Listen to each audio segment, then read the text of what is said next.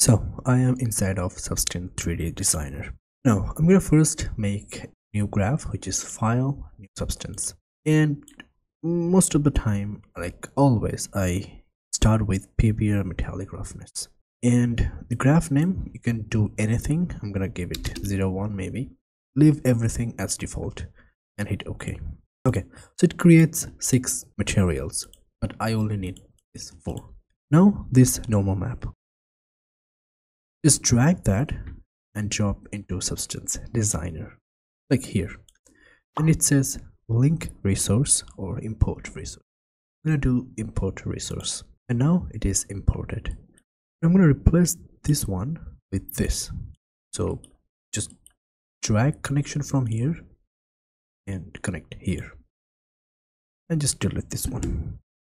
Now this is really small, the detail or the scale. So to make it visible, I'm going to first select this connection, hit space or tab. I'm going to go with transform 2D node. Inside this node, in the specific parameter, I'm going to go here, just click like this. Yeah, now I can see the detail. And I really like this normal map. It is amazing. Now the normal map is done. Now come to the roughness part. I'm going to delete that and add uniform color and just drag it like this.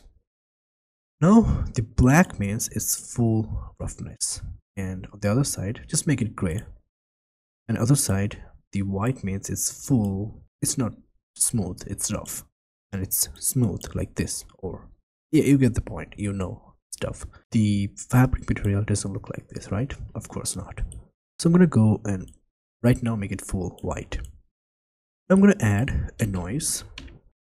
You can add any noise, but I'm gonna add here sports 3, and I'm gonna blend that to this, and in the opacity of the blend I'm gonna just drag it down so I can barely see the noise. Just don't overdo it. If you just do it and just plug it like this, it will look a little odd, as you can see here.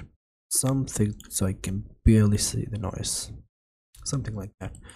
And in the uniform color of the main color, I'm gonna go just a little bit, not too much, a little bit.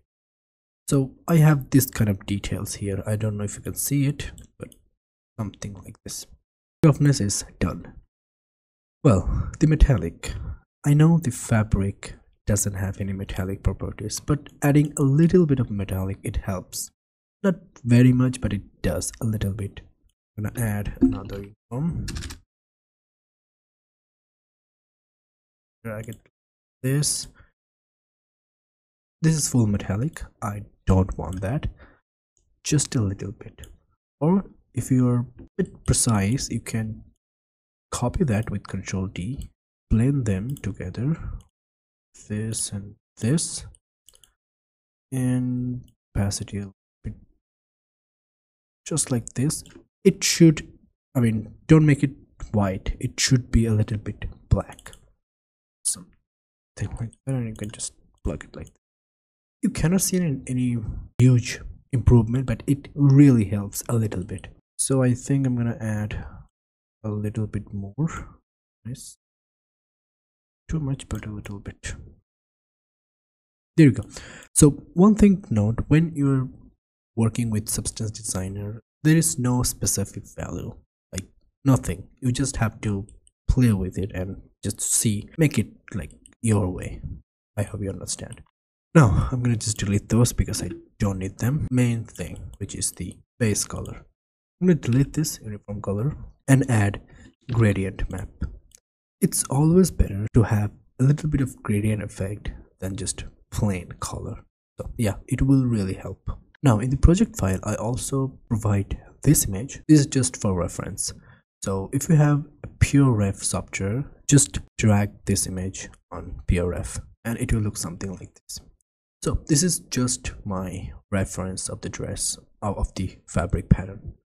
So in the gradient map, I'm gonna go with here, make sure it's color, not grayscale. I'm gonna go with gradient editor, pick gradient. So this is a cool thing in Substance Designer. I can just drag that to get all the gradient that is just over this thing. So yeah, something like this, but I want be like this here. So yeah, it's always better to have a little bit of gradient than just plain color. I never go with plain color in base color. Just drag and drop it. There you go, you have a base color. Now this is the main dress color. Now I'm gonna reference this circle thingy. Just get another gradient, zoom it so I can gradient editor, pick gradient, drag it like this. So it's not pure white, it's a little bit bluish. So I just cannot drag like this. It will make everything. Yeah, I'm gonna first make shape. The shape, of course, shape, which is by default is pattern, square shape. You can see I'm gonna make it disk, so it's like this. So I'm gonna blend that, this one with this one, but this is the mask or the opacity. I'm gonna just drag that opacity in this, and there you go. So this is the main dress color, and this is the color of this gradient. All right, now I can see the pattern not like this. So here comes the tile generator, my favorite type, tile generator, and this one, tile generator. And by default this is on break. I'm gonna go with image input. I don't have any image input, but I will add the image input, this shape, and here the image input, like this. Amazing. Now just play with the value, be 7 by 7, and as you probably know, this is really big, this is really small, so I'm gonna make it small. How? Very simple. Just select this, transform 2D, double click here to see it, single click here to manage the properties, and what I'm gonna do, I'm gonna make it small, but you can see a little problem. Why? Because by default it's tiling. Where I'm scaling down or up, it's tiling. I don't want. So in the base parameter of the transform 2D, I'm gonna go here, tiling mode, select this drop down and set absolute, and from this I'm gonna go no tiling, and as you can see this is good. By the way, you can just double click to see in the 2D window and single click to manage the parameters. Yeah, I think this looks okay. Now just drag this onto this. There you go. And then just drag that into the base color. Something like this. Now it looks like a disk, the Ludo disk, but honestly, when I will import it in Flow3D, I will make this like something like this. So if you have this kind of drapey fabric, it will really help analyze your material in Substance. But if you don't, I also provided it in my project file. Just go and download that. That's simple.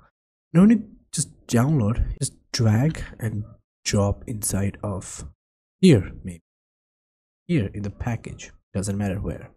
Just click and you can see this cloth test. I'm gonna just drag and drop here. Boom. See a little bit clothy thing, which is better than the cube. Now to see this right click, view output, video view, and there you go. But I think I messed up a couple of things, which is first the scale of the normal map. As you probably remember, I just added this transform 2D to visualize. I don't need this. Just drag this like this, and now I think the circle should be smaller and there should be more circle. So go transform 2D first. I'm gonna make it small. By the way, you can see it in real time. And here I think I will go for 13 by 13, 15 by 15. There you go. I think I should make it a little bit bigger. Well, this is very simple pattern inside of Substance Designer. Really, there is no limit of what you can do. Basically, this is my limit. I cannot think beyond that because I'm still learning, as I said. There's a cool thing or cool software that Adobe provides, which is Substance Player. Well, if you don't have, just Google it, Substance Player, download. It's free, lightweight, and download it. install it. So first I'm gonna save it. So yeah, I'm gonna save it first, and then click here and it says save and open selected package in Substance Player. So I'm going to select this package and I'm going to click here. It will automatically open the Substance Player software with this texture. There you go. It's great. So now the output size is 512. I don't want that. You can just extend to 8K. I'm going to go with 4K, and here export as bitmap and select that to save your desired location. I'm gonna save it. As you can already noticed, I have 4 different material: base color, normal, roughness, and metallic.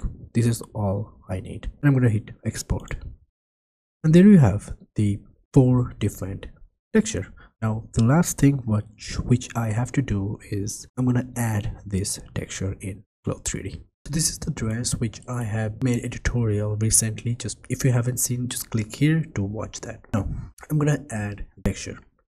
Now very simple, in the browser select the material.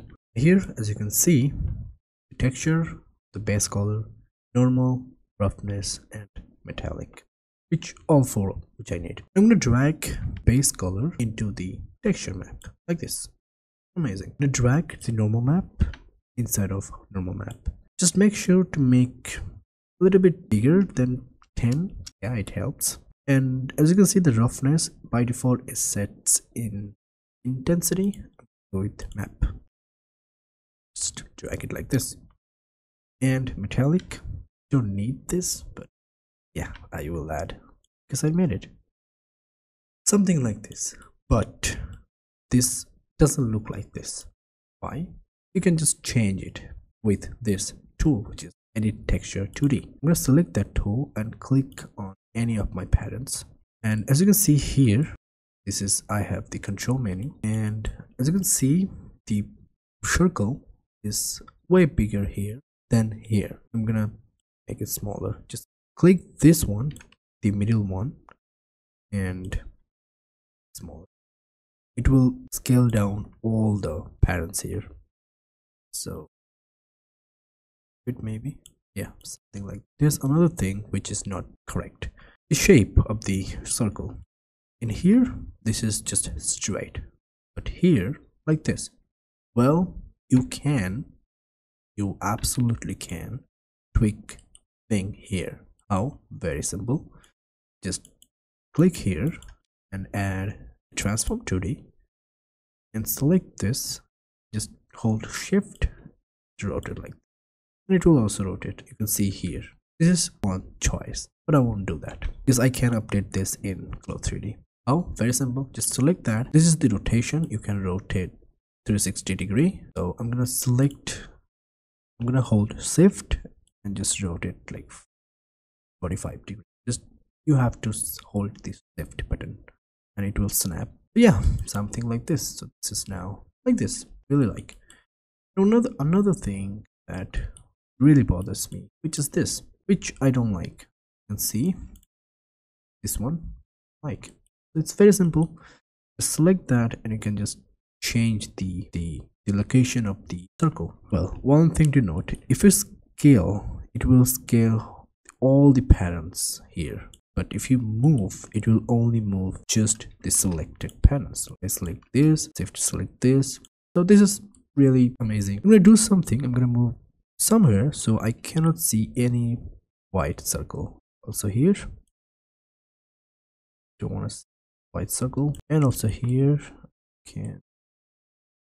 So yeah, that's how you can make this simple shape texture in Substance Designer. But again, there is no limit of what you can do inside of Substance Designer and what people are doing in Substance Designer. I'm really a noob and I'm teaching you. This is I'm very ashamed, but anyway, I hope you liked this video. I'm not sure about it, but if you did, consider liking this video and subscribe my channel, and I will see you in the next time. Bye.